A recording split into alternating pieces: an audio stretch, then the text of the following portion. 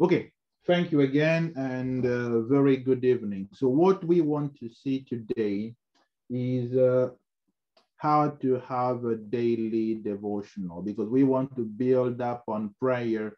It was pointless for me to start teaching on intercession if I don't lay the foundation of every day's prayer routine.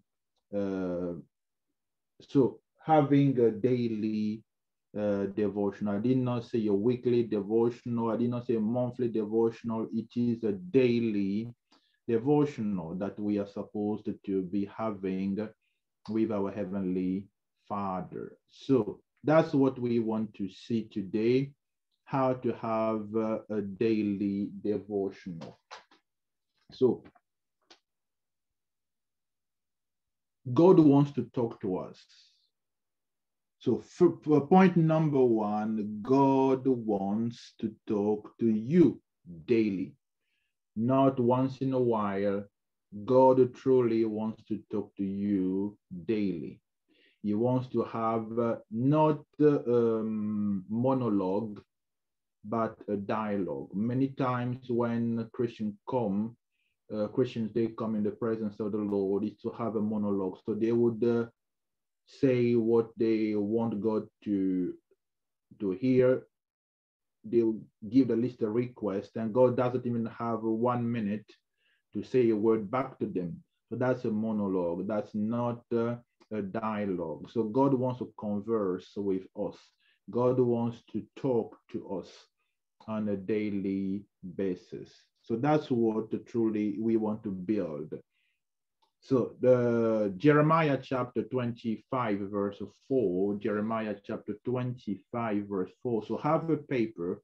When you also come in the place of prayer or in the Bible study, have your Bible. When you go to talk to God, have your Bible, have a piece of a notebook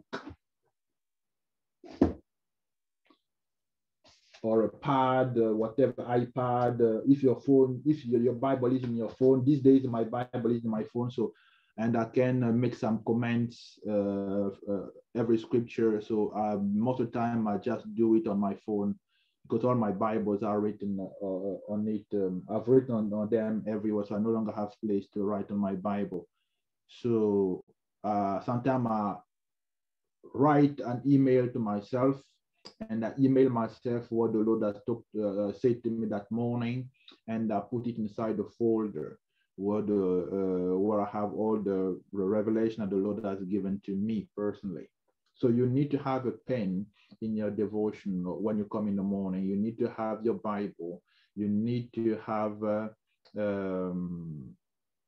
notebook, something, not a single piece of paper, because you can easily lose it. Because, and you need to write a date on today, the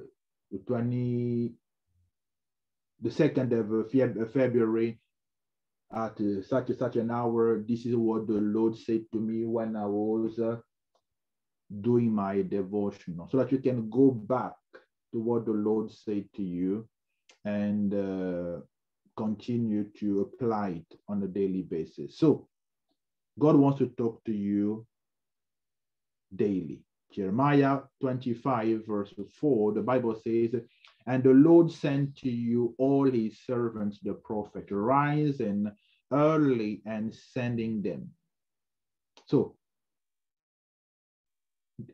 daily, and especially early in the morning, God sent his prophet to them every single day. And in Jeremiah chapter 44, verse 4, Jeremiah chapter 44, verse 4, the Bible says, however, I have sent to you all my servants, the prophet, rising early and sending them, saying, do not do these abominable things that I hate. So God wants to speak to us on a daily basis. The reason why you need to set the quality time early in the morning is because do you have less distraction in the morning?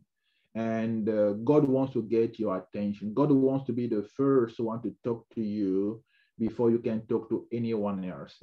Make it as your own routine that you want to talk to God first before you talk to anyone else.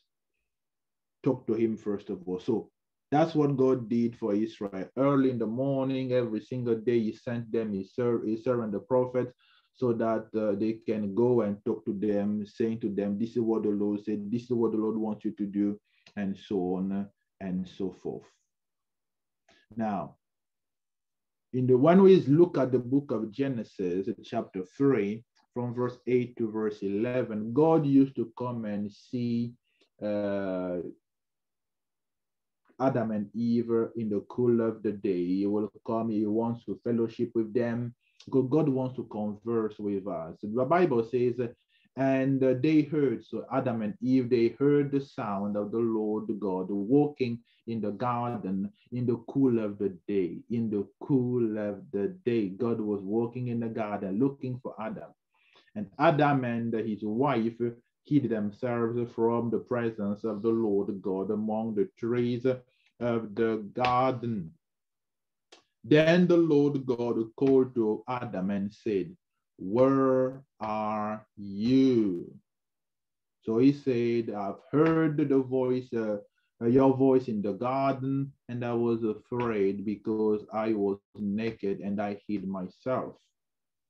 So in the cool of the day, God came looking for Adam. Even when we have sinned, we've missed the mark. Don't run away from God. The plan of the enemy, like I explained the last time, is to cause us to sin so that our conscience will be accusing us and our heart will be condemning us, and we will not want to pray because we know so many things against ourselves. The Bible says,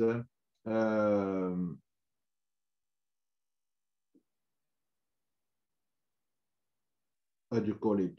We will know so many things about ourselves. We will not have confidence to come boldly before the throne of God. But God is the one that is going after Adam because he wants to restore the relationship. God is always into the business of restoring a fellowship, restoring relationship with himself and with one another. We believers, we have received the ministry of reconciliation, and we preach the word of reconciliation. We reconcile mankind to God when we lead them to salvation, and we also reconcile mankind between them with one another. We have the word of reconciliation and the ministry of reconciliation. So don't run away from God, even when you've missed the mark. Run to God. Now, seek God early in the morning. That's your priority. Rearrange your day. Rearrange your day so that you'll be able to seek him early in the morning. The ideal case is that you seek him in the morning and you will seek him in the evening.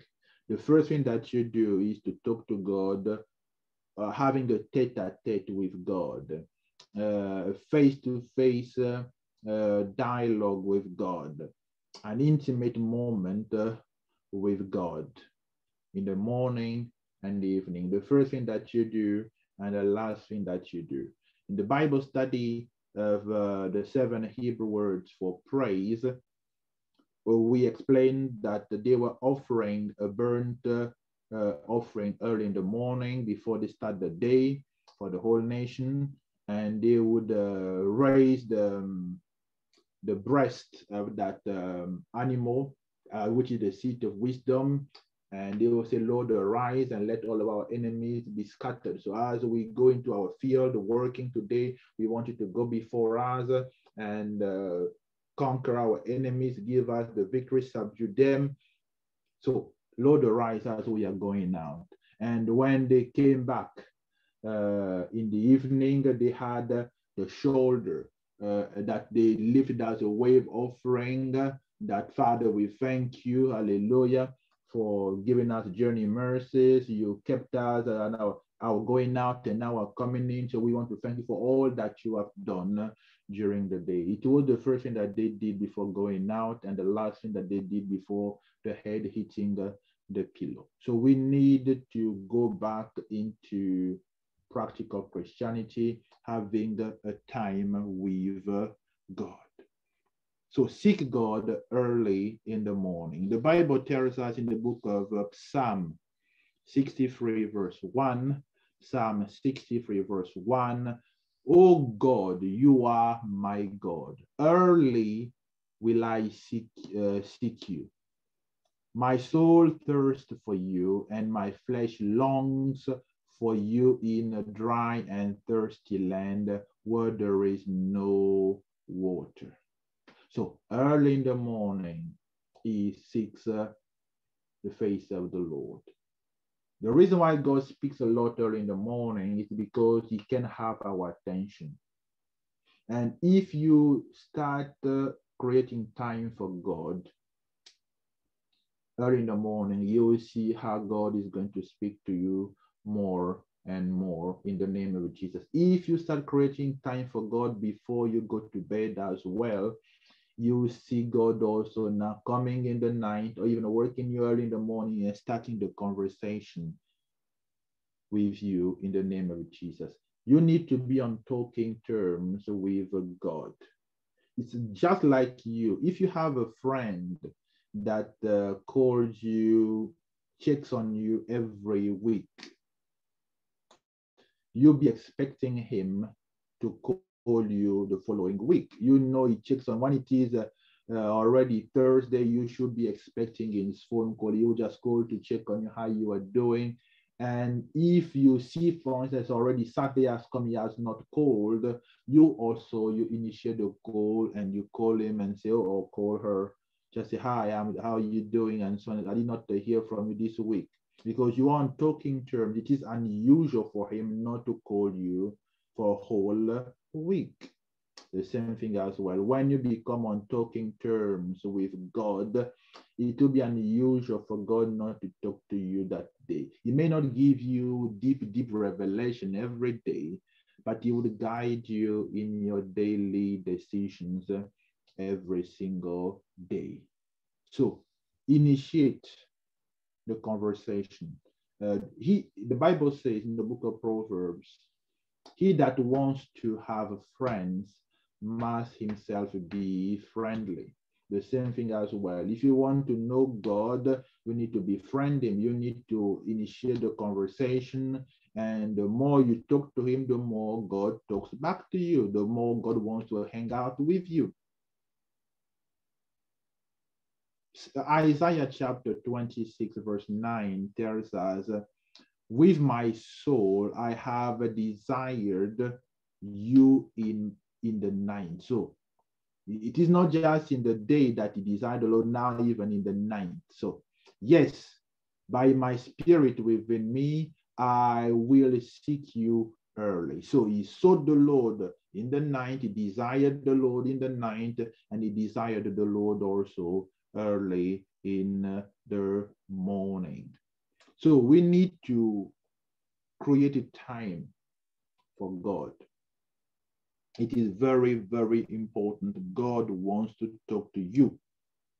Point number 2, have a quiet time with God for at least an hour. I say again, have a quiet time with God for at least an hour.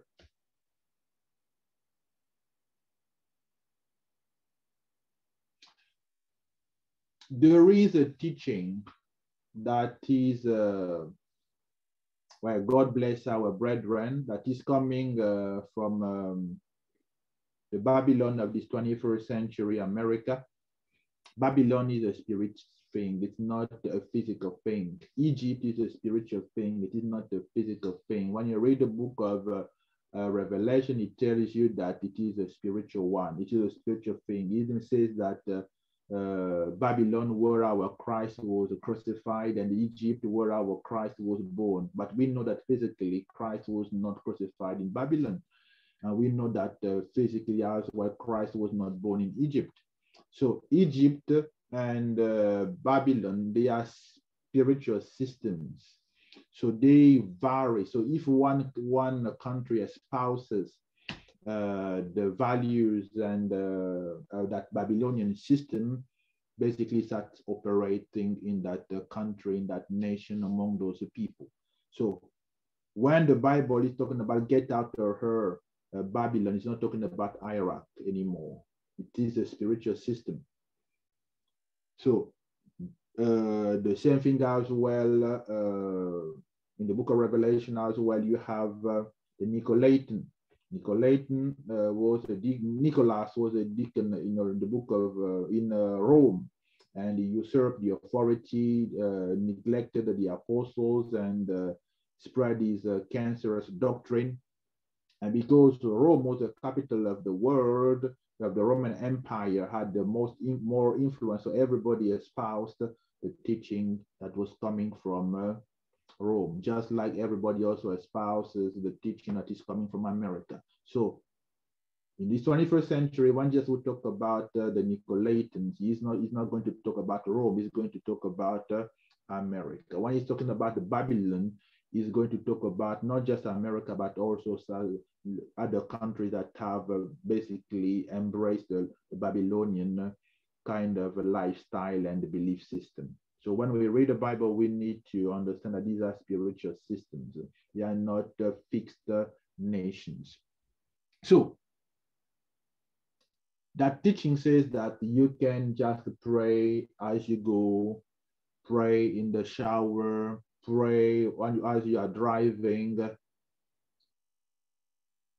Of course, we need to pray. The Bible tells us to pray without ceasing. That's what it means. So in every situation we find ourselves to be in, we pray. When I'm driving towards a place, I pray. I sing in my car. I pray in tongues in my car. That's me praying without ceasing. When I'm under my shower, I like singing. The Bible says, lift up holy hands everywhere. That's what Paul tells the church Thessalonica. So we lift up holy hands everywhere. We pray without ceasing. So we practice the presence of the Lord. In that respect, it is okay. We practice the so if you are in the car, pray. If you are in the bakery, pray. If you are in the supermarket, pray. Many times I go to the supermarket or I go to shopping mall, and God starts speaking to me what He wants me to buy, and as a gift for someone, and so on and so forth. God wants to go with you as you go shopping as well. So do that kind of prayer. But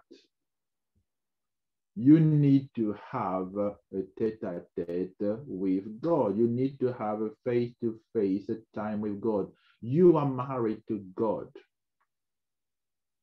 You can, if you are married to someone, you and your spouse, you cannot have intimacy, koinonia, that in Greek, that's intimacy.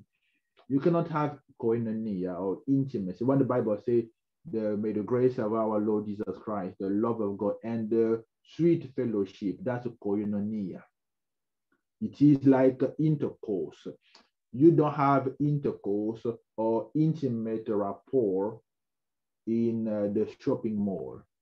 You don't have, you don't share secrets heart to heart in the shopping mall. You do that in the secret place. That's why Jesus said, when you pray, go into your room and lock the door behind you, and your Father that sees in secret, because He's looking for intimacy, that sees in secret will reward you openly. What you see outside is actually the result of the time that the intimacy that the person spent with God. So God is calling us into the chamber to have an intimate conversation with us. So pray as you are driving, as you are shopping, practice the presence of God. Everything that you want to do, involve God. God, this is what I want to do. This is what I want to do, and so on and so forth. But when we are talking about that 1 hour that God is requiring of us to spend with Him, a personal time or intimacy with Him, that does not include you praying while you are driving and so on and so forth. You are never going to be able to become strong as a believer if you don't spend time with Him in the secret place. On average, in 2010, they did a survey in America. The average pastor only spends a quiet time of 15 minutes in America. So be it the Pentecost, all denominations put together, they spend on average 15 minutes in prayer every day. That's the pastor. So if the pastors only spend 15 minutes, how will the congregation be praying? It means that the congregation, they don't even pray at all. Or the only time they pray is when someone prays over them on Sunday, which explains a lot of carnality, a lot of divorce in America, even among pastors. Even among pastors in America, it is a 50% of divorce. So the church is weak because we are not spending time in the closet with God. When you look at, and that's why also you see pastors falling into sexual sins, you see a lot, but the generation of those of Azusa, generation of Rainer Banker, you of T.L. Osborne, you never see them falling into sexual sin or financial manipulation. Why? Not because they were immune from those things. No, they, like the Bible says in James chapter 5, verse 17, that Elijah was a man that has the same nature that you and I have. He has the same nature. He was subject to the same emotions and the same temptation. So what was the difference with those people and we in the 21st century? One, they practice righteousness. If you are practicing righteousness, your conscience will not be accusing you. Your heart will not be condemning you. So you are going to be able to come boldly in the place of prayer before the throne of God. The Christian that is practicing sin does not pray. And the praying Christian does not sin. That's how simple it is. So the practice righteousness and the fervent prayer of the righteous avails much. They were taught to pray through. What I've explained that in Ambassador of a prayer, they were taught to pray through. What did they mean by praying through? They were inspired by Matthew chapter 26, where Jesus prayed for 3 hours, 1 hour, 1 hour, 1 hour for the same subject, because he was about to go to the cross. Like I was explaining to someone last week or early this week, meekness, which some Bible translation says it is a humility, it is not a humility. Meekness is a power under control. Meekness, again, a horse is meek when it has been tamed. All its power is now controlled with bits and in the mouth. When you capture a wild Mustang, it is so powerful that it will not allow any human to sit on its back. So you need to have time to break that the wheel of that horse, and so that the horse, because if you jump on that horse, he will kick you off its back, and it would kick you with its hooves, and then even break your rib cage, and you die. He has that power. So Mustang has a tremendous power to throw you off its back and trample you with its hooves, and you die literally. So a horse is now meek when the human has been able to tame that horse, that now is allowing you to sit and you are riding smoothly. You are turning only with the ropes that you put around its mouth with the bridle. So you are turning left, it's turning left, you are turning right. You don't even need to whip it anymore. Gently, it's just going. It's power under control. And only in the place of a prayer that God can break us.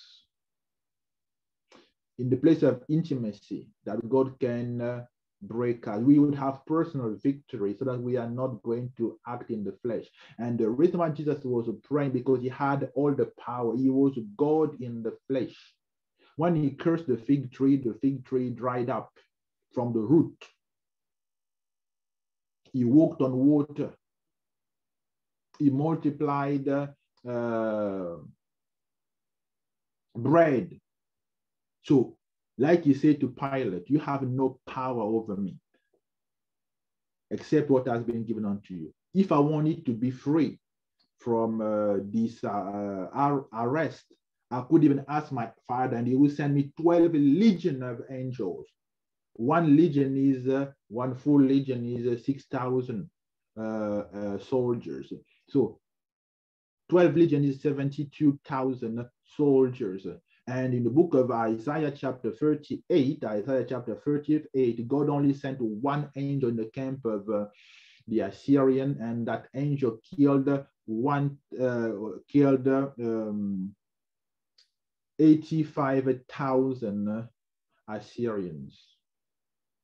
So when Sennacherib and Rabshakeh woke up in the morning, the whole army was decimated. So with those 12 legions, so they have the capacity of killing overnight 13,320,000,000 foot soldiers. There is not a human army that can withstand Jesus. So nobody took his life away from him. Like he said, no one takes away my life from me. If I don't want to die for the people, nobody can cause me to die. In fact, when they came to arrest him, he walked towards them, and Judah was leading that company of people that came to arrest. He said, who are you seeking? So whom are you seeking among all of us here? They said, Jesus of Nazareth. He said, it is I. And they fell to the floor, just like when the Ark of the Covenant in the book of 1 Samuel was brought in the temple of Dagon, and Dagon, the statue of Dagon fell the face to the floor, prostrated before the Ark of the Covenant. So that's what happened to them. When he said, it is I, they all fell to the floor. They could not arrest him. The glory was around him that they could not even come close to him. And he said, and they stood up. They say, whom do you seek? They say, Jesus, I told you I am he. They all again fell. And then he allowed them to arrest him. They could not do anything. So that's why he was praying for those 3 hours. He says, if it is possible, is there no any other way for me to save those people without me dying for them? The Father said, no, there's no other way. Many times we're not willing to do things.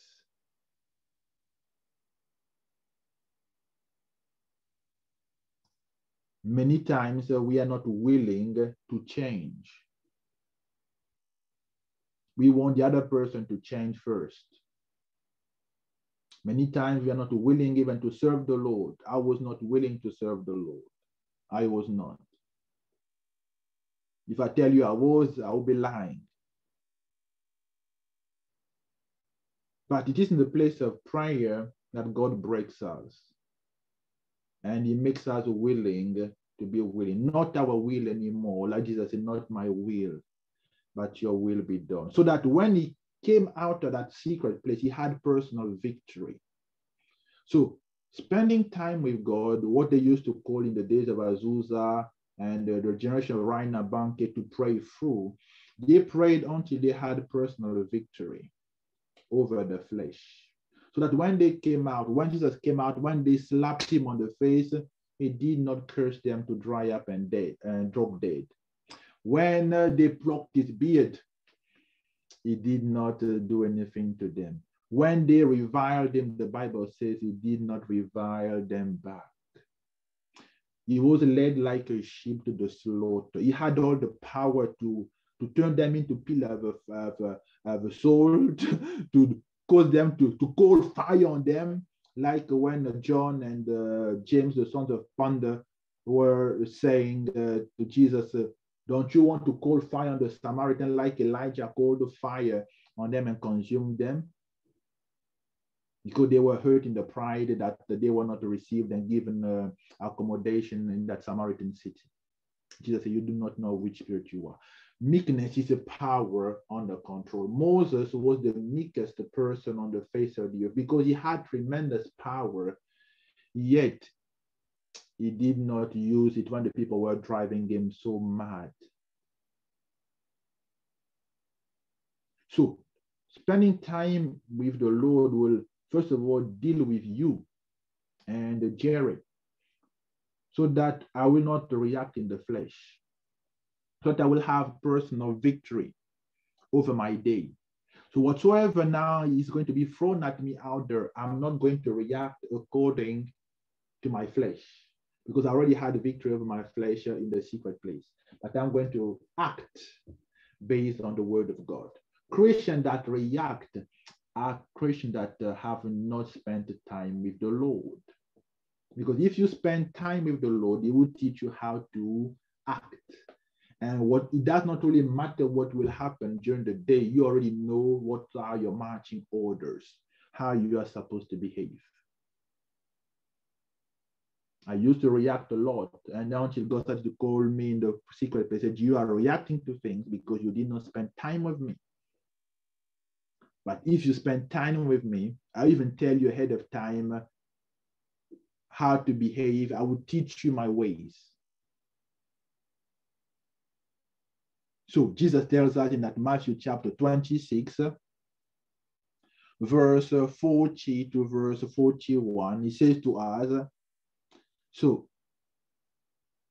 I will read from verse 39. So he went a little farther and fell on his face and prayed, oh my Father, if it is possible. So even Jesus in the flesh did not want to go to the cross. Nobody wants to be crucified. Dying to self is very, very difficult. Let this cup pass from me, but nevertheless, not my will, not as I will, but your will be done. And verse 40, so he came to his disciples and he found them sleeping. And he said to them, Peter, could you not watch with me 1 hour? Watch and pray. Verse 41, lest you fall into temptation. I know that the spirit is indeed willing, but the flesh is weak. If Peter had prayed instead of sleeping, he would have never denied Jesus. I say again, and Jesus is trying to explain to you why he wants him to pray. The enemy wants us to be emotional. Luke 22, Luke explains it. Luke says it was because Jesus told them that he's now going to Jerusalem, he's going to be crucified, and sorrow filled them. So because they were sorrowful, they say, what's the point of praying again? He's going to die. What would become of us, of our movement? So they were sorrowful. That's why even when Jesus told them to pray, they did not want to pray. Regardless of what you are going through, man always ought to pray. Luke chapter 18. We always ought to pray. We were designed to pray. That's the only way we survive. We ought to pray. And if we pray, if we spend time with God, we are not going to fall into temptation. The temptation will be there, but we are not going to fall into them because we've been empowered in the secret place. When we became born again in those days, my parents and our family, the pastor introduced that we need to pray in the morning, in the evening. I did not know. Thank God for my pastor. Thank God in those days, we believed that the pastor heard from the Lord. We believe that the pastor heard from the Lord. He did not explain everything, but we believe that he heard from the Lord. Then whatever he told us to do, we follow. Then we just saw effortless transformation in our life, in the marriage of our parents. It was restored and everything. But now that I have come, God has now explained why he asks us to do things. Because one of the things that I hated is that people could not explain why. And I always like to ask questions, why? Some teachers, even when I was in school, used to be upset with me because I would always ask why. The fact is that they did not know the answer. That's why they were upset with me. But when you know the answer, why is God asking us to do that? Then you don't need to be upset. Just explain to people the reason why God wants us to do that. The devil, Jesus said to Peter, listen, Peter, I've seen Satan. Satan wants to sift you as wheat. To sift, back then, even in some places in Africa, in Asia, when they have, for instance, wheat, and they have rice or millet, there is a chaff around that rice. So when they would harvest the rice or the wheat or the millet, they will put it, they would gather it, and they would take a stick, a big stick, and they would pound that rice. They would pound that millet to separate the grain from the chaff. And after that, they will put it in a basket that is a bit flat, like it's kind of like that. Not too flat, but it has a little curvature. And they would shake it this way so that the grain would go underneath and the chaff would come on top, and they would toss the thing in the air so that as it is tossed in the air, the wind would blow the chaff away and the grain would fall back into the basket, and they would shake it again so that the grain would go down and they would toss it. So when Jesus said, when you read the Bible, you need to have a mental picture of what Jesus is saying, because God speaks in pictures. A picture is worth 10,000 words. So God always speaks in pictures so that you would understand actually what the devil wants to do. So Jesus is saying to Peter, this is what the enemy has devised against you. He wants to beat you mercilessly, turn your life upside and down. Everything is a mess. You don't even know your head from your feet. But this is his plan. But if you pray, I'm not saying that he's not going to buffet you. Like Paul said, Satan assigned a messenger, a demon, 24/7 against Paul to buffet Paul all the time. But God said to Paul, don't worry, my grace is sufficient. And you are going to overcome it. And shortly, the God of peace, Romans chapter 16, verse 20, will crush Satan under your feet. So don't worry about Satan buffeting you. He has assigned a demon to buffet you 24/7. Because my grace is made perfect in your weakness. So we know we are weak. But when I come in the place of prayer, oh, God takes away my weakness. He gives me strength. People do not understand, how am I continuing this journey? How am I not discouraged? Because I'm being energized in my closet as I spend time with God. So if Peter had prayed, the story would have been different. He would not have denied the Lord 3 times. So pray. Satan wants to sift you as wheat. And he was sleeping. Can't you at least tarry with me for an hour? And he came 3 times. Peter was still sleeping.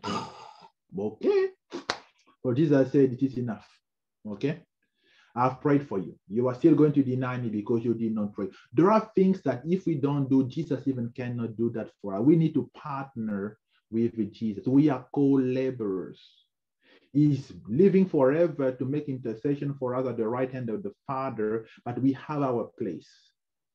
We also need to stand in the place of prayer.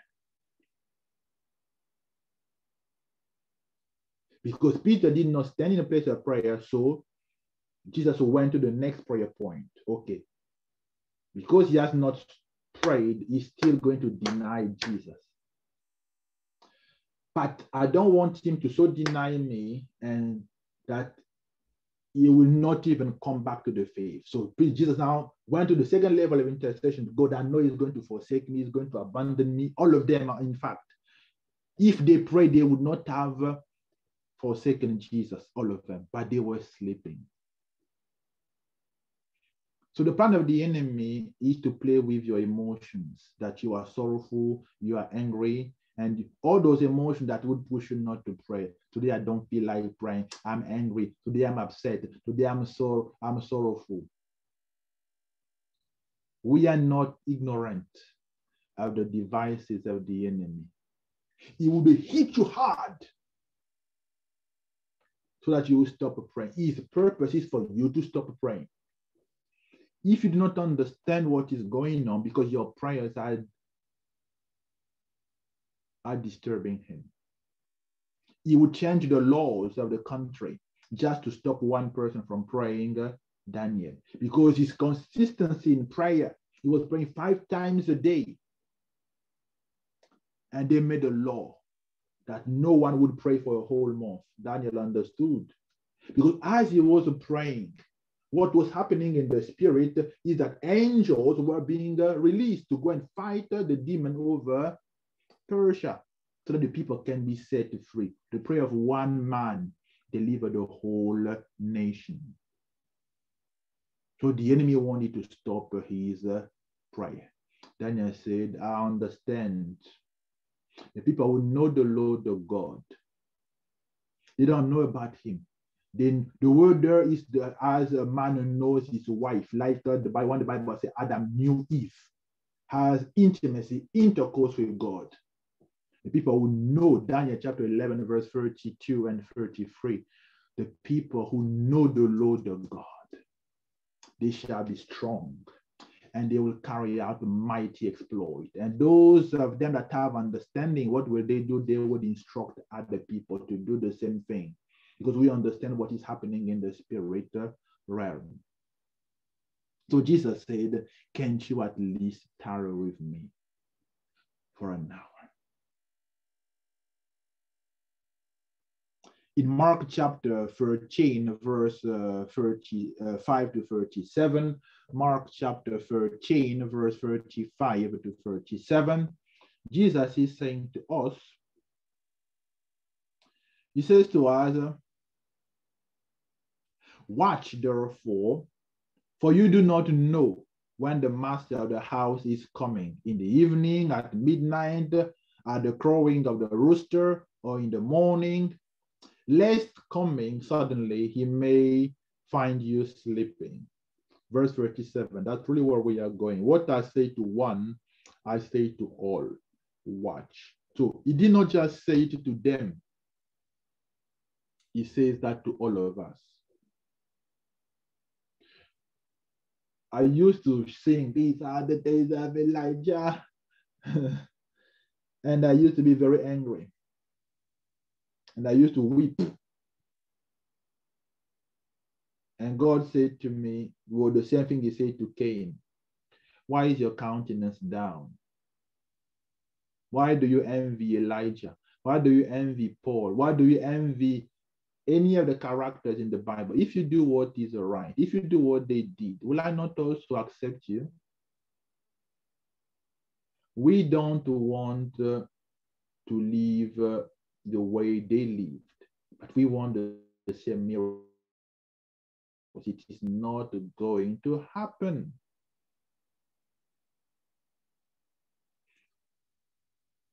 There is a minimum. We are going to spend eternity with God. Eternity. in heaven. If we cannot spend at least an hour with him here on earth, then how will we spend eternity with him? In heaven, we are going to be worshiping him. And in heaven, there is no prayer for marriage. There is no marriage in heaven. Spoiler alert, no marriage in heaven. In heaven, we are like angels. So we don't give our daughters into marriage. We don't take daughters for our son for marriage either. In heaven, there is no need for prosperity. Even the streets of heaven are paved with pure gold. The gates are pearls. The foundation, 12 foundation are precious stones.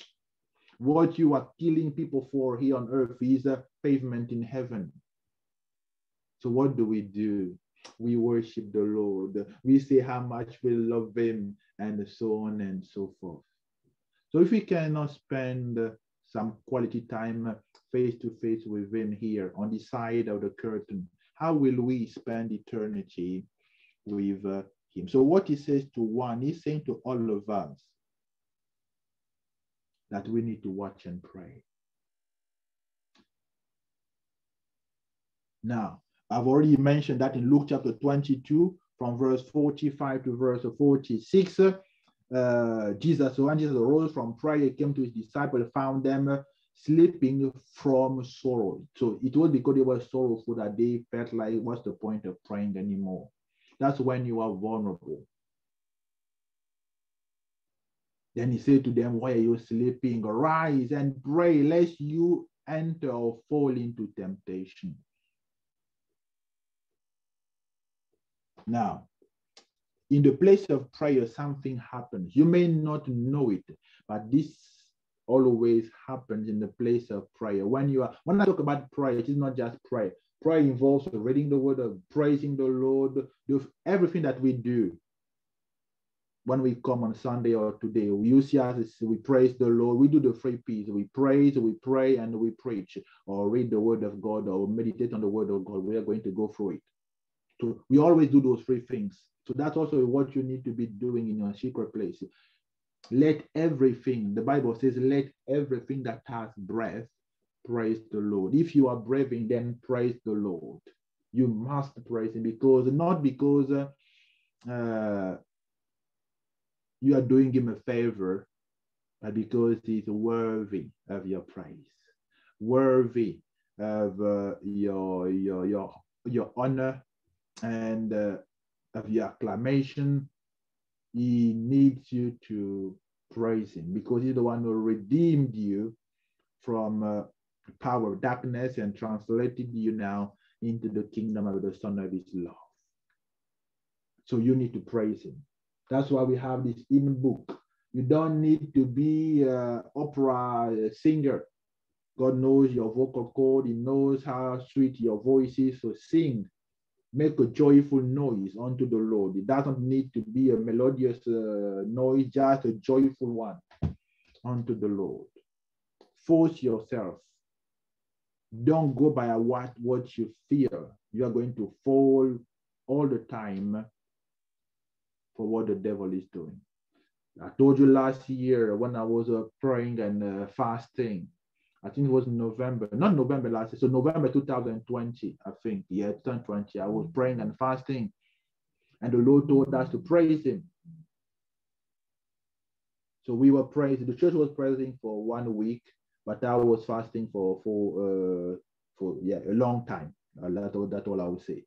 And as I was fasting and praying, that's when my pastor died. And that day was I think a Thursday or something like that. We were doing the praise. You saw me, I was praising. Even people thought that I was overjoyed. The Bible says in the book of Isaiah, chapter 6, that in the year that the King Uzziah died, I saw the Lord high and lifted up, and the train of his glory filled the temple. And I saw the cherubim, and they were all singing, holy, holy, holy is the Lord God Almighty. The whole earth is filled with his glory. I understood what the enemy was trying to do. He was trying to give me a big punch in the guts so that I will say, what's the point of even fasting and praying. You could not even protect my pastor. Don't you care about him? He has served you. But the Bible already told us that some of us are going to be poisoned, and he was poisoned. Matthew 24 already told me what will happen. Some of you, they are going to kill you.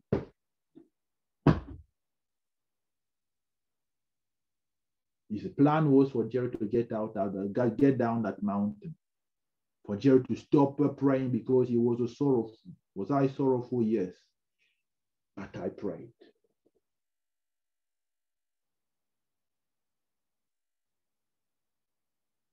I prayed. As I was fasting this year, my cousin died. And I was weeping. I even took 3 days off work because I loved my little cousin, 24. She died like a chicken of her own foolishness. Well, so the plan of the enemy, he started now to whisper, why do you even want to continue to fast? Just go eat. I looked at the devil. I say, get behind me, Satan. I know exactly all your tricks because I've read it in the Bible. I know exactly what you're after. Because you want me to get down that mountain because you don't want the millions to be saved. You don't want me, I'm seeing the millions. And you are trying to distract me with what is happening left and right. I am focused in the mighty name of Jesus. So we should not be ignorant of the strategies, the devices, the schemes of the devil. Watch and pray. So when we are praying, God is taking away our weaknesses. When we are spending time in his word, he's taking away our weaknesses and giving us his spiritual strength. In the book of Isaiah chapter 40 from verse 28 to verse 31, Isaiah chapter 40 from verse 28 to verse 31, the Bible says, have you not known? He's asking us a question because many of us do not know it. Have you not heard? Because many of us have not received that kind of teaching that is actually basic in Christianity. The everlasting God, the Lord, the creator of the ends of the earth. He neither faints, hallelujah, nor is weary. And I told you last time, the book of Proverbs says, if you faint in the days of adversity, it simply means that your strength is small. I used to faint all the time. Whatever the enemy would do to me, I would stop praying. Whatever you do to me, I would stop reading my Bible. I don't feel like reading today. I don't feel like. It simply reveals how weak I was. If I faint because of the adversary, my faith is weak. I'm spiritually a weak person.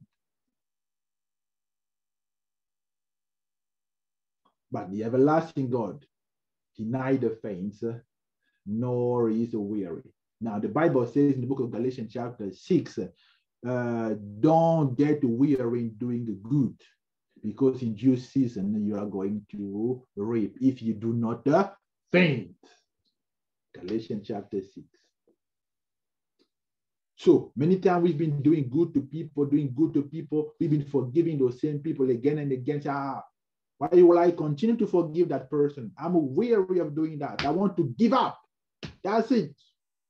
But when you come in the place of prayer, God gives you strength again to continue to forgive them, to continue to love them, to continue to not give up on them. Love never fails. But it is impossible, according to a human, to not be weary, to not faint.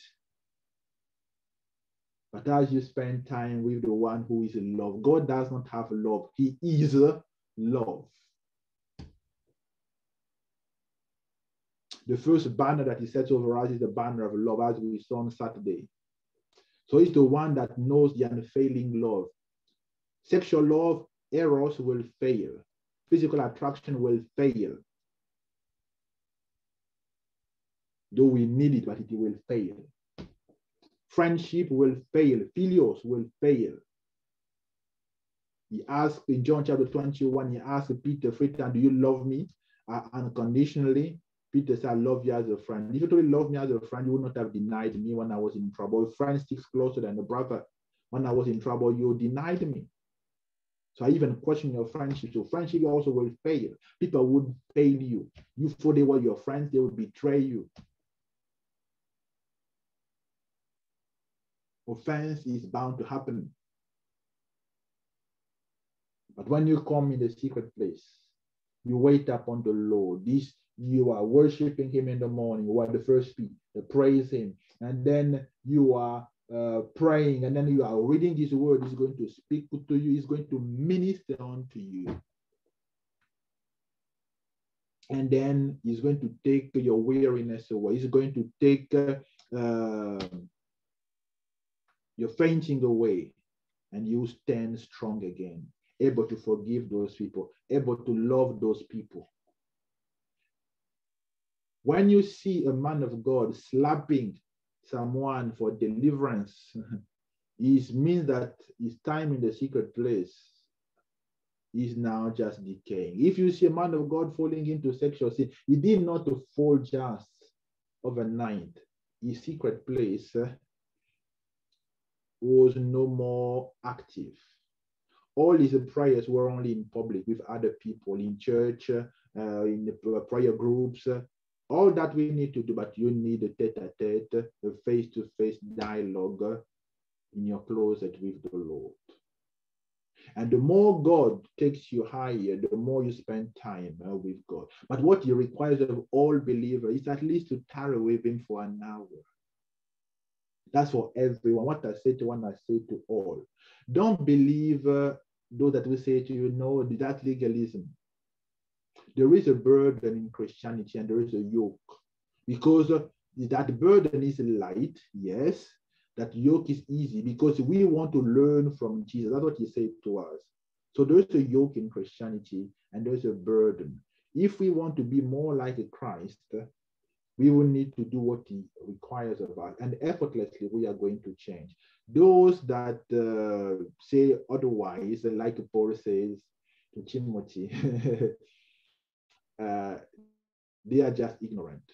And if you look at the life, they are very proudful, they are very carnal. It means that they don't have a secret place. Because God cannot talk to them. So, his understanding is unsearchable. So all the things that you are struggling with, how will I do this? God has an understanding that is unsearchable. There is a depth that a revelation that he have that can solve your problem. But why don't you come? Do you tell someone secrets as you are in the shopping mall? No. You don't want other people to hear those secrets. If it is a secret, then it is behind closed doors. It is a closed meeting. Not everybody is allowed in that meeting.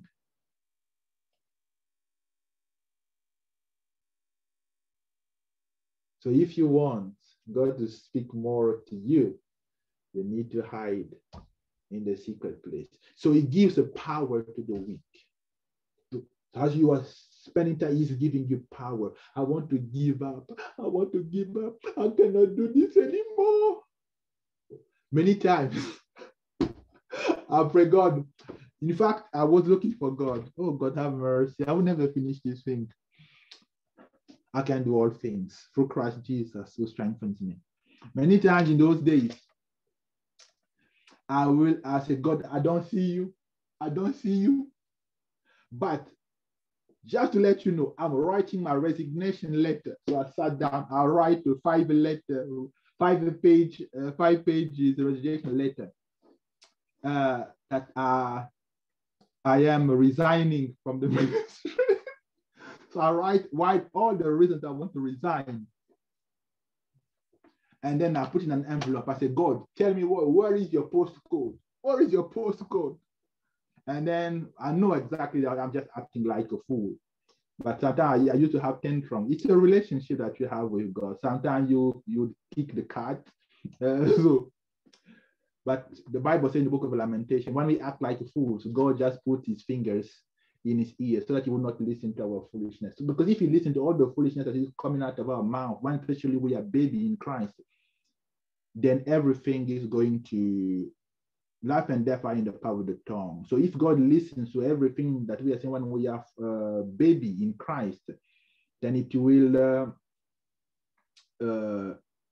be curses in our own life. So the Bible says in the book of Lamentation, he put his fingers in his ear so that he will not listen to foolishness that is coming out of our mouth. So when I say, one of my best scriptures in the book of Proverbs, that foolishness is bound in the heart of a child.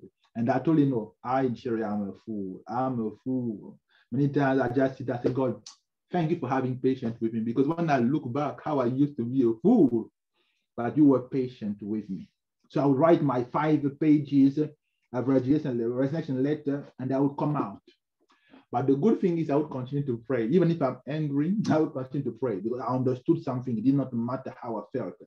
I have a command. I always ought to pray. I will, even if I did not understand what was happening in the spirit. You need, just like with parents, God is our father. Many times our children, they do not understand why we ask them to do things. But because they are under our authority, they are supposed to obey, even if they don't like it or they don't feel like it. The book of Hebrews chapter 12 says that we had earthly parents who disciplined us, who corrected us according to what seemed right to them. And we were subject to them. We reverenced them. So should we not also be in subjection to the Father of heaven, who actually is correcting us and disciplining us so that we can become partakers or sharers of his godliness or holiness? And discipline is not pleasant at first, but later on it is going to yield the desired fruit. People will see the transformation in your life, in your marriage, in your health, and so on and so forth. But you need to trust him even when you do not understand. So I will continue to pray. Luke chapter 18, man always ought to pray. And I will go out, I will be praying in tongues and with my letter of resignation. And I've worked sometimes for 6 hours, praying in tongues for 6 hours. And then I will see a red box, the mail, royal mail red box. And I will put to Jesus, and I'll put the stamp and I'll throw it inside. I think when the postman was seeing those letters, he thought this guy is crazy, he has lost his mind. And I will go home, I will weep, and I will sleep. But the next day, something would happen. I will just be strong. Because God, as I did my part, God took my weakness, he gave strength to the weak. So that's what God does in our secret place. But we do our part, even when we don't feel like it, we do our part. And those who have no might, he increases strength. When you have no might at all, he will increase your strength. It is not by might, the ability of one person, how clever you are, how strong you are, how financially empowered you are. It is not by power. It is not by might, collective effort. So that's the meaning of those words in Zechariah and also in Isaiah. So by might, the ability of many people. So you have lots of people brainstorming about that idea. How can we do it? You have a panel of counselors. You put all your money together. Might is a collective effort in this verse. So you can even gather 100 people and so on. And so it is not by might either, but by my spirit. So when you are numerically small, God would increase your strength. That one of you will chase 1,000, and 2 of you would put 10,000 to flight. So though numerically you are outnumbered by the enemies, so you cannot use might because you are a tiny group. but he will increase your strength, your spiritual strength, that one of you will now chase 1,000. The book of Isaiah says that one will become like David. Hallelujah. And the weak will become like David. And the strong one will become like the whole house of David.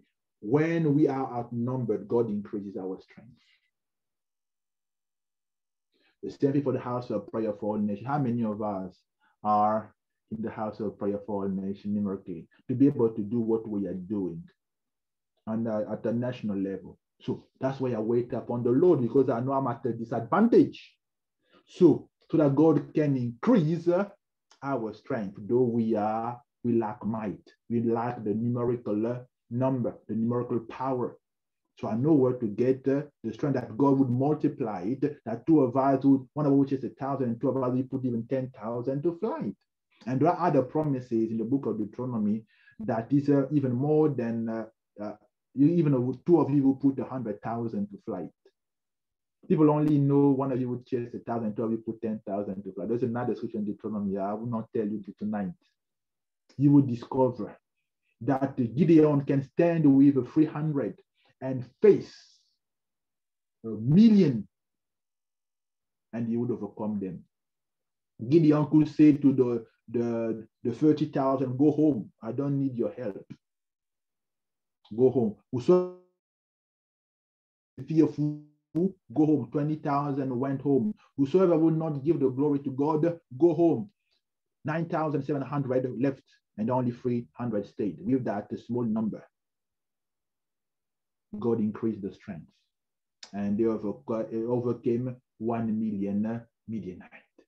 So as you wait upon the Lord, you may be a tiny company, but God would cause you to have a contract that are supposed to go to big companies like Hewlett-Packard or Microsoft. God would increase your strength, but it is done in the secret place. When you look at the contribution of the house of prayer, how much is there in that account? Nothing. But how can we pay for those TV programs? So we lack the might, but God increases the financial strength in the mighty name of Jesus. All that is done when you wait upon the Lord. So he says, even the youths, they shall faint and be weary. So it is not because they are young that they are doing that. Listen, even youths, they faint. They also get discouraged. They also become weary of doing good or doing the right thing.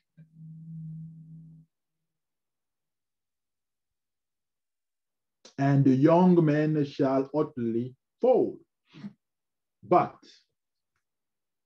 those who wait upon the Lord in the secret place every day, those who wait upon the Lord, that when you have that personal devotional with the Lord every day, make it part of your routine, effortlessly things are going to change.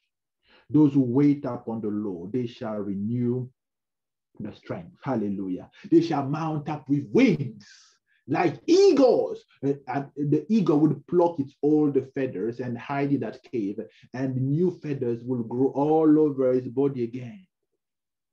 He is renewed. God will renew your strength like that of the eagle. You renew your health. You shall mount up. You would soar above. The eagle does not flap its wings all the time like those tiny birds. The eagle glides. Hallelujah. The eagle does not fly at low altitude. Hallelujah, hallelujah, hallelujah.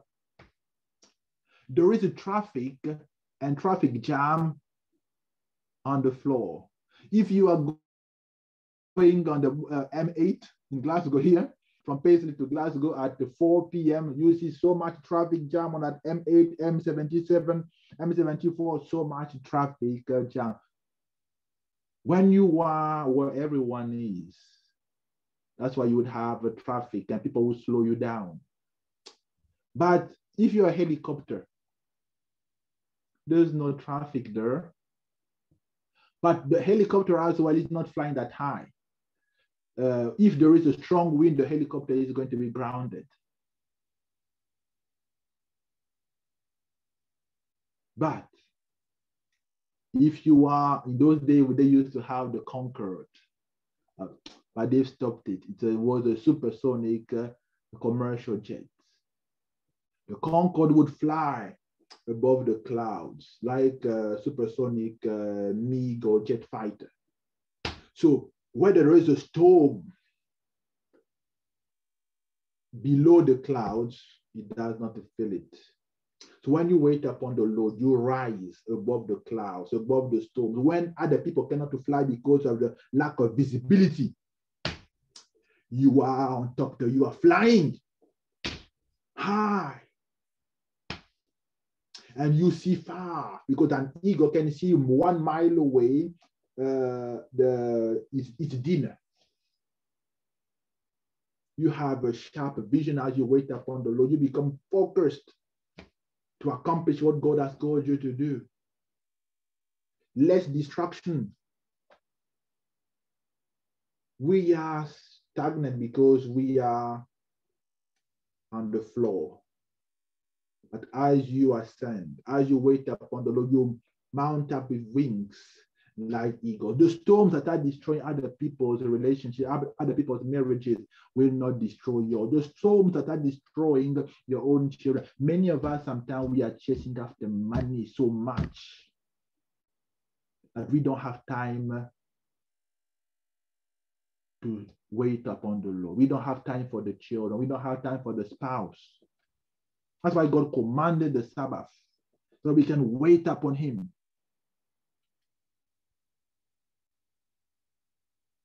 When we were not Christian, my mom was working a lot. She, because her job was demanding, which was true. But after we became Christians, the pastor asked her to restructure her work.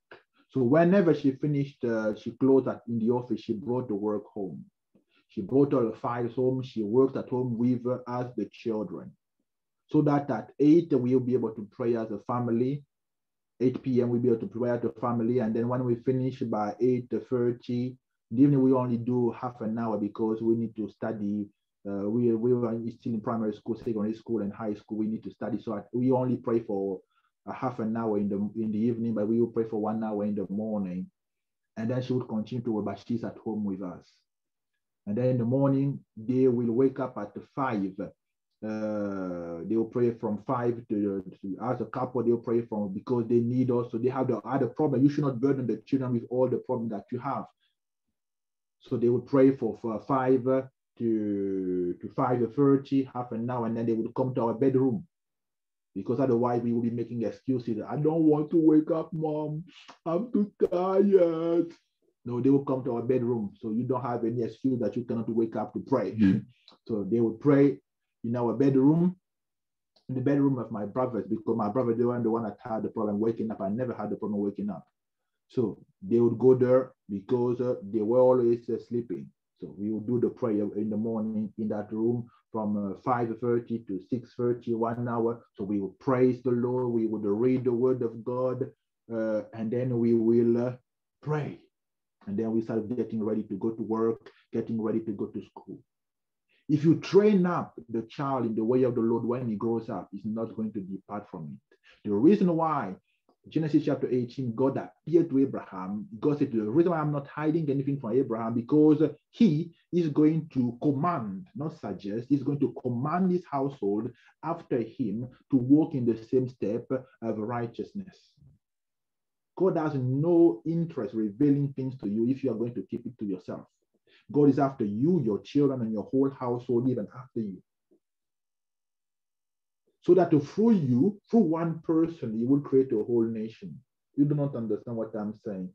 Through one nation, through one individual, Abraham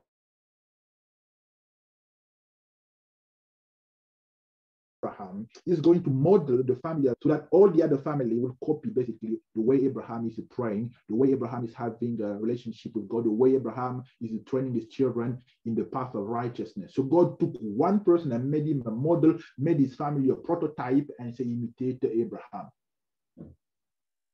So that's what God does. God wants to model your family so that your children would copy you. Our children, they copy us. So that's why it is very important that we do our best to make things work. So we are pioneering, like we saw in the Foundation for Christian Marriage, we are pioneering things. Many times, no one in our family was married. We always lived in polygamy and so on and so forth. There was always divorce. So they've never seen a husband and the wife raising children together. They've never seen a family, even if it is a recomposed home, it is still a family. Joseph was not the father of Jesus, yet God put Jesus under Joseph, and he was submitted, according to Luke chapter 2, to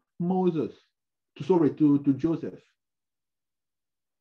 So if we don't pioneer things, our children will not have a reference frame to copy.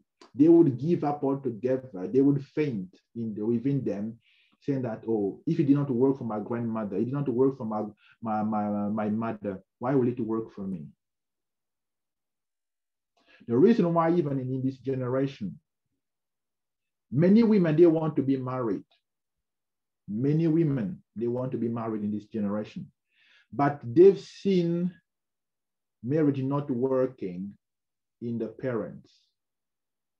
They are Christians. And when I talk to them is, oh, we just want to see how things are going to work. So we don't just want to enter and then we come out, because that's what they've seen. So they don't have a reference frame that it can work. So when I told them even, okay, but you are sinning against God, they say, yeah. They are now afraid of marriage. They're now afraid of commitment because they've seen around them it has not worked. The faith that was in Lois became the faith of Eunice, and which was, Eunice, the grandmother, Lois, the mother, it became the faith of Timothy, the grandson. Our children, they literally follow what we are doing. So that's why we need to make things work, not just for our own sake, but for the sake of the next generation, that they would imitate us as we are imitating Jesus. Very, very important. So as we wait upon the Lord, God is going to be able to correct us and teach us wonderful things to do in the name of Jesus. Last point, meditate on the word of God in your quiet time. So as you are waiting upon the Lord, meditate on the word of God. That is the secret of victory. Don't just read the word of God, meditate on it. That was the secret that God gave to Joshua, the secret that God gave to David. It's also my secret. And the secret of any man of God, woman of God that God mightily used, it is the meditation of the word of God. We Christians don't do Eastern meditation. Christianity has been plagued with Hinduism, where we have those soaking music. So you have an instrumentalist music that is playing in the background, and you just sit there, you empty your head. That is Buddhism. We don't do that. Christian meditation, we don't empty our head. Christian meditation, we ponder the scripture. To meditate is to ruminate, just like a cow or a sheep will eat grass, chew it, he will chew the cud, so it will go into his stomach, and he will sit for a while, and then vomit it back into his mouth and chew again on it. Meditation is to ponder, to examine, to consider, to ruminate on something. Now, when the Bible, Joshua chapter 1, verse 7 to verse 9, the Bible says, God is saying to Joshua, okay, be strong and very courageous, okay, that you may observe to do. So there is a doing of the word of God that is required. That you may observe to do according to the all the law which Moses my servant commanded you. Do not turn from it to the right hand or to the left, that you may prosper wherever you go. So if you are a doer of the word of God, you are going to prosper. It does not matter where you are going to prosper. Now, verse 8, this book of the law, this one, okay? This book of the law shall not depart from your mouth. Then that, where am I? This book of the law shall not depart from your mouth, but you shall meditate, you shall ponder, you shall ruminate, you shall consider, meditate in it day and night, okay? Day and night, that you may observe to do. So the end of meditation is instruction. When you are meditating on the word of God, you are going to receive instruction from the Lord. Do this to get out of your problem. Do this to see the situation improve. Do this, do that. When we meditate on the word of God, we receive instruction. The end of meditation is receiving instruction. You will receive instruction what you ought to do, what is your part to play. Don't just meditate to come and preach. We studied, like I said, I did not write those, my weekly make to preach to anyone. It was my meditation, my time with the Lord. And it blessed one person, Sister Louise. And then it has been blessing many people. It was my secret place. It was never to preach to anyone. I was pondering on the word of God. So, meditate day and night, that you may observe to do according to all that is written in it. Then you will see something will happen to you. Then you will make your way prosperous, and you will have good success. You will have a good success as you meditate on the word of God. Psalm chapter 1, that also was the secret of David. Psalm chapter 1, the Bible says, blessed is from verse 1. There are only 6 verses, but blessed is the man who walks not in the counsel of the ungodly. So I will give you an example of meditation. So when I'm reading my Bible, I'm not reading to score some points. I'll read 4 chapters a day. No.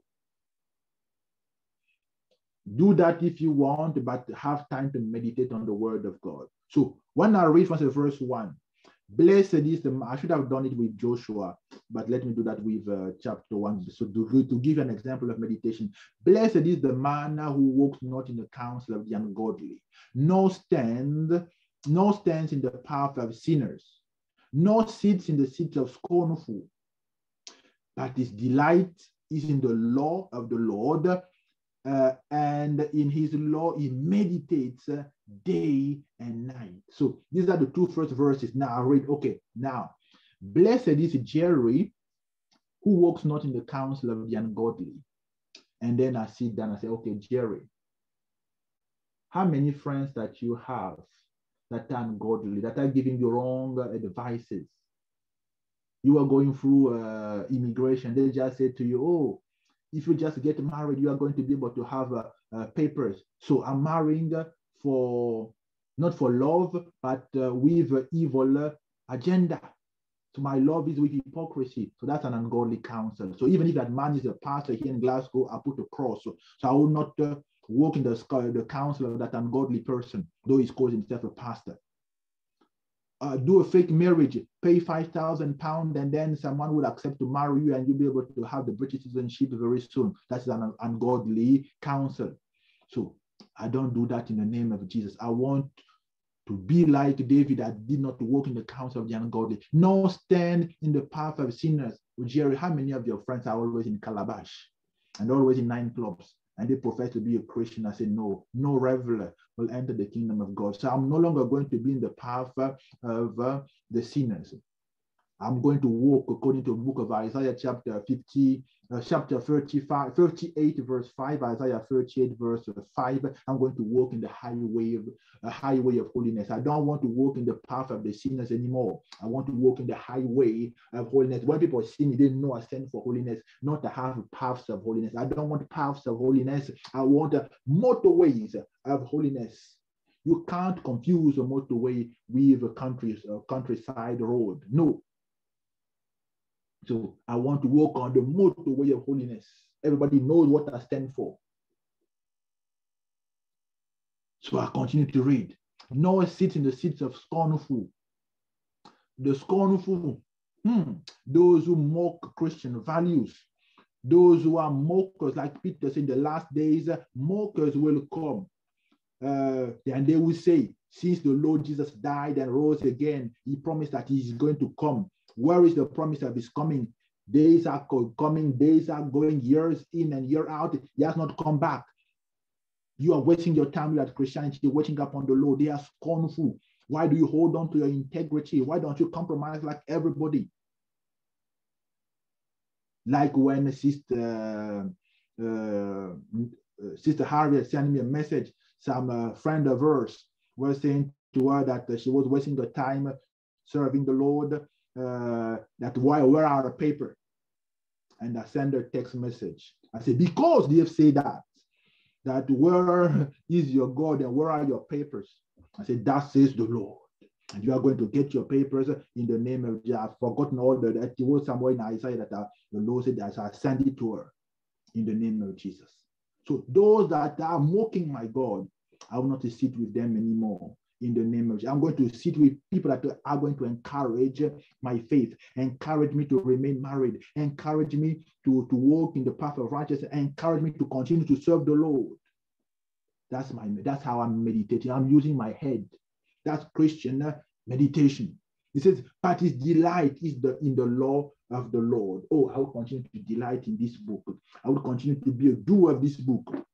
And I will continue to meditate in day and night. I will meditate. God, speak to me. Speak to me today. Then what will happen to that man? David is telling us, verse 3, he shall be like a tree planted by the rivers of water. So God, are you saying that if I do that, if I stop being with listening to the counsel of the ungodly that are encouraging me to divorce, encouraging me to live in fornication, adultery, in all kinds of sins, if I leave the path of the sinners, if I stop sitting with people that are ridiculing my Christian faith, making mockery of my faith, are you saying that I'm going to be like a tree that is planted by the rivers of water? Are you saying that I'm going to bring forth fruits in my own season? I'm no longer going to be barren spiritually and physically. I'm going to be productive. I'm going to have good success, like Joshua said. God, I choose not to do your word. That is Christian meditation. His leaves shall also not wither, and whatever he does shall prosper. God, you mean that not some of the things, whatever I do, be it immigration, be it marriage, be it finances, be it health, whatever I do is going to prosper? Yes. When I meditated on that psalm, I called all my friends, I cut them off. I deleted more than 300 people from my phone, and I changed my phone number because many of my friends, the Congolese from Brazzaville, were scornful people. They will see them mocking people. I cut them off in Jesus' name.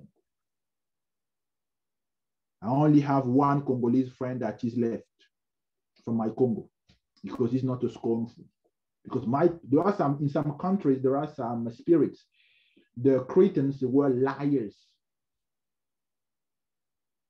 My people are scornful according to the flesh. So when I read it, I said, I'm no longer going to sit with you unless you become like the book of Psalm 1 says, if you stop being scornful, then I'm going to sit with you. But me, I want to be like a tree that is planted by the rivers of water. I want to bring my food in my own season. And whatever I do, I want it to prosper. God promised me that whatever I will do is going to prosper. No one can stop me except myself.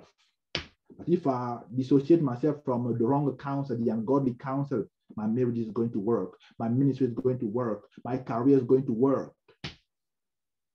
That's how we meditate the word of God. And as so I'm receiving instruction. So I'm not just reading it, but I'm receiving instruction. Based on that instruction, I stand up and I cut off the wrong relationship that I have, and I don't apologize at all. I don't. Because I know where I'm going. They don't know where they are going. I'm not going to turn around that same mountain and circle it for 40 years with them. No, I'm going places. I want to prosper in everything that I'm doing. And here I need to cut off some ungodly counsel. I need to stop walking in the path of the sinners. I need to stop sitting with the scornful. I need now to delight. The Bible says if you delight yourself in the Lord your God, He's going to give you the desires of your heart. I said, okay, my delight is going to be in this book. I would want to do it. It may not be easy, but you say to Joshua, only be courageous. I know it is not easy, but only be courageous. At the end, you are going to have good success. And so shall it be. So spend time with the Lord. Switch off the music. And the Bible says in Psalm 46, verse 10, Psalm 46, verse 10, that be still and know that I am God. So be still and know that I am God. So be still in the presence of the Lord. Let Him now speak back to us. Many times when you are meditating, you will see now new thoughts are coming into your mind. The Holy Spirit will guide you into all truth. He will guide you into all truth. So be still in the presence of the Lord, and He wants to talk to you. Meditate on the word of God and pray. And that's why you write what you drew as lessons from that time of meditation. And then you stand up, God, this is what I'm going to do. I'm going to forgive this person because you said I should be reconciled with that person. I'm going to call that person, and so on and so forth, in the mighty name of Jesus. So that's the hour. I will stop here because otherwise I will never finish. But that is your secret place, in a nutshell. When we finish these teachings,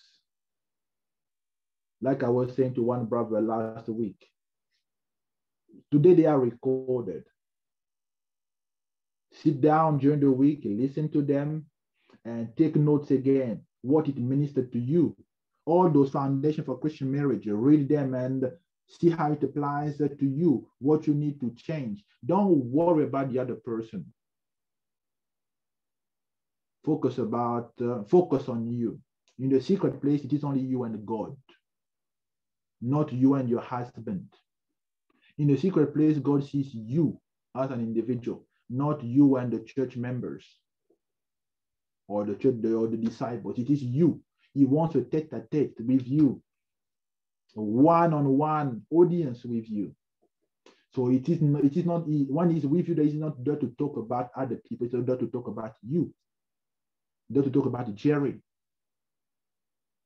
And he would instruct you. Habakkuk chapter 2, verse 1 and 1 to 4. I will set myself on the tower and on the rampart, and I will watch to see what the Lord will say to me. And when I am corrected, I will make amends, I will change. So then the word of the Lord came again to me, say, write down the vision now. Right, you need to have a pen and a paper when you seek the face of the Lord. Write down the vision and make it plain, that He may run. When you receive instruction now from the Lord, you receive correction, you may run. The vision is for an appointed time, and though it tarries, the Bible says wait for it, because at the end, it will speak for itself. So that is in a nutshell how we do a quiet time. And based on that, then we will be able to build on prayer, on intercession. But God wants to see you face to face, one-on-one. And then as a family, if you are a couple, you can do half an hour alone and then half an hour with your spouse. That's already the two of you, because the two of you have become one flesh. But find time. With your children, find the time. For those who are in leadership, that's another burden. But that 1 hour of quiet time with the Lord, that's for every believer. What I say to one, I say to all. I want you to be stronger Christians. I want your marriages to last the test of time. I want your children to be saved. They are going to be saved because of your prayers.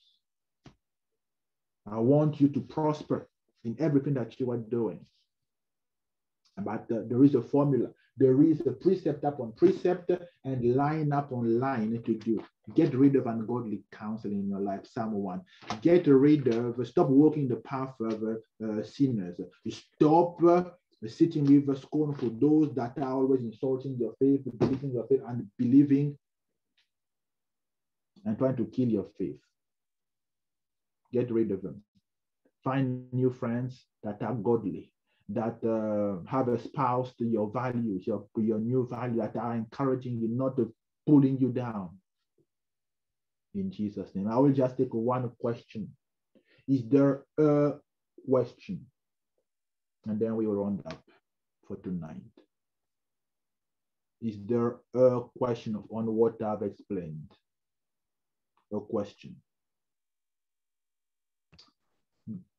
Going once. It's not a question. It's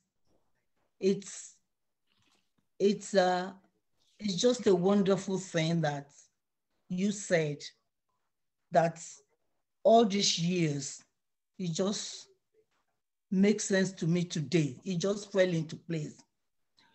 Because I've always wondered why Peter should deny Jesus.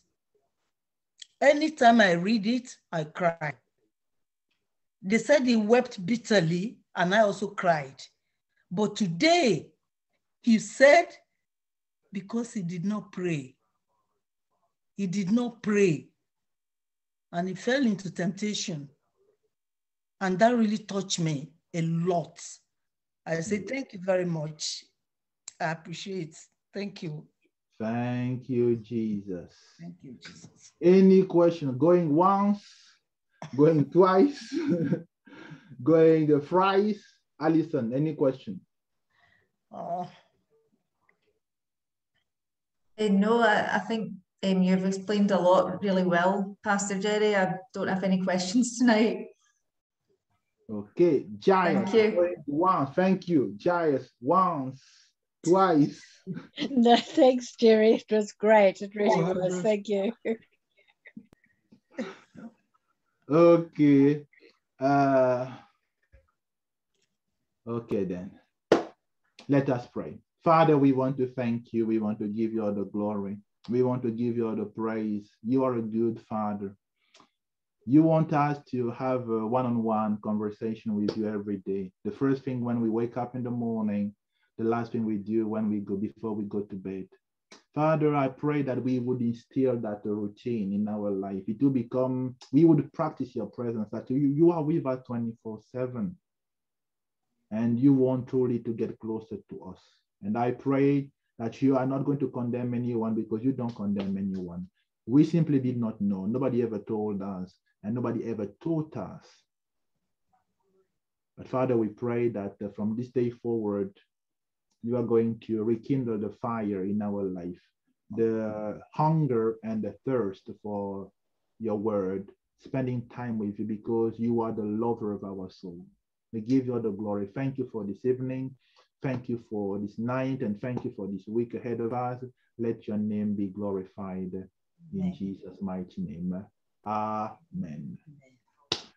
God bless you. Thank you. I love you all, and I will see you Sunday.